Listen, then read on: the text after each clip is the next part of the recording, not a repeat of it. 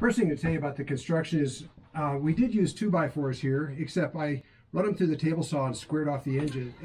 Hi guys, it's Becca with Samurai Mama, and today I have a special guest. These are my folks. My folks have a channel of their own called Gonagain, and today we're going to be showing you our trailer and my king-size bed that my dad and I built together, and some other neat tricks about our trailer and how we store it here in our garage. But I'll put his link below to his channel called Gonagain.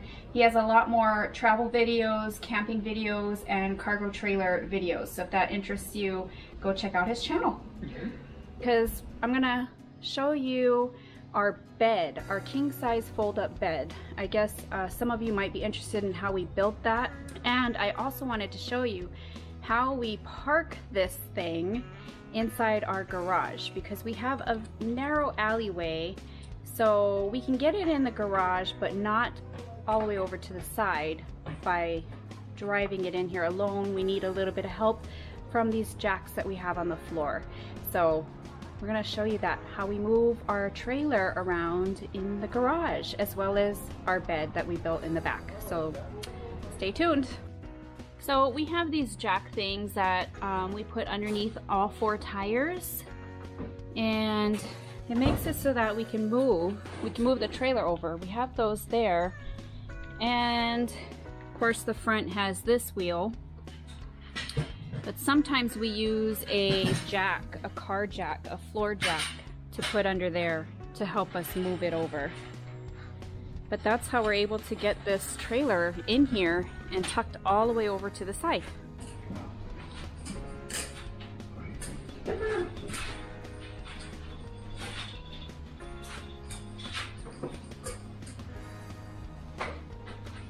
we go.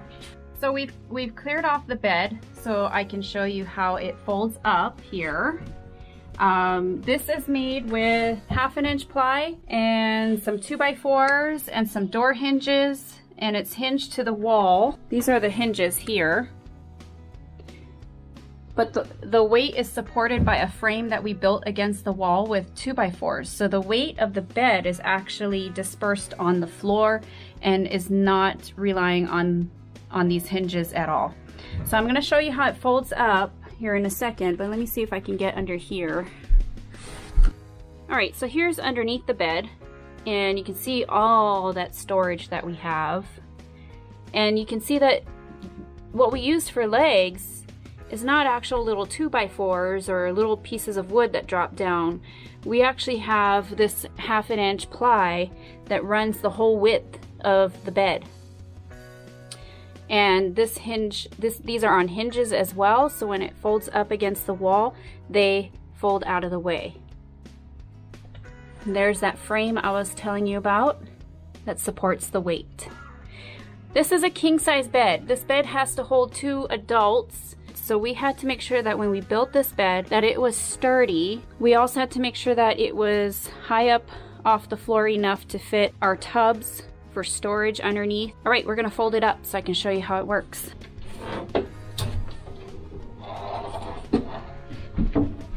Okay, so here's the underneath. You can see the frame that we made with 2x4s and how this totally goes up against with hinges.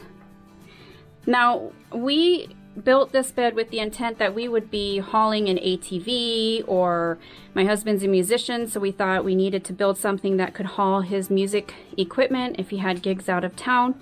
We haven't had to do that. We haven't purchased an ATV, so we're not using it for that function anymore. But it's nice to know that we have the ability to do so if we ever needed to do it. But since we decided not to at the moment, we've installed the TV on the wall, and we've installed some shelves on the wall, so this won't go flat up against the wall right now. Well, it also makes it easy to get at the storage underneath. Yes, it does make it easier for storage underneath, and this bed is solid. When we put this down, there's no creaks, there's no giving. It's really sturdy bed. All right, so let's put it back down, and you can see how the leg will fall back in its place.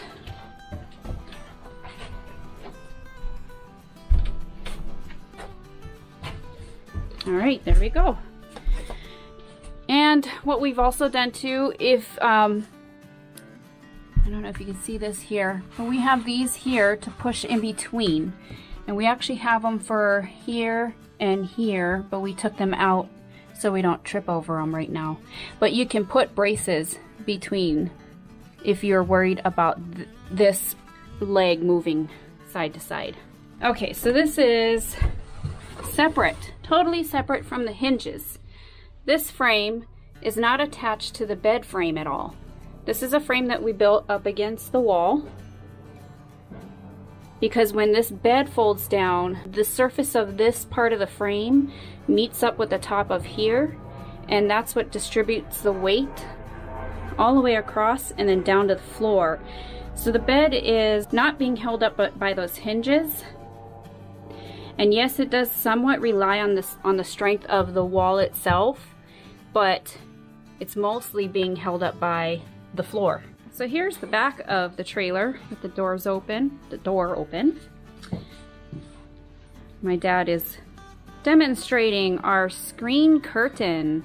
This is especially nice to be able to get to camp and you want to open up your rig, get some airflow, but you don't want those pesky bugs in your trailer.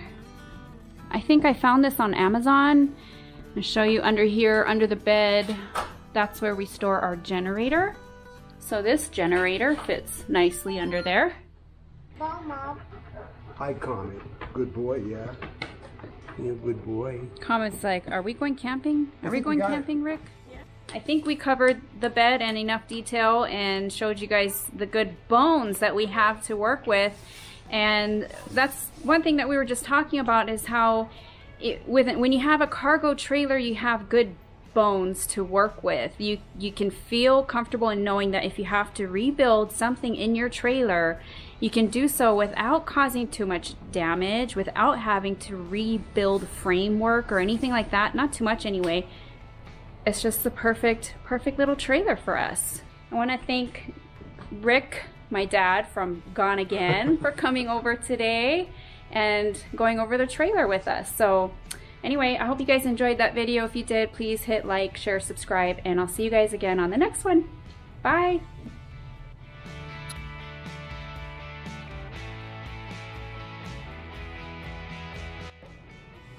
You got a flashing light on top?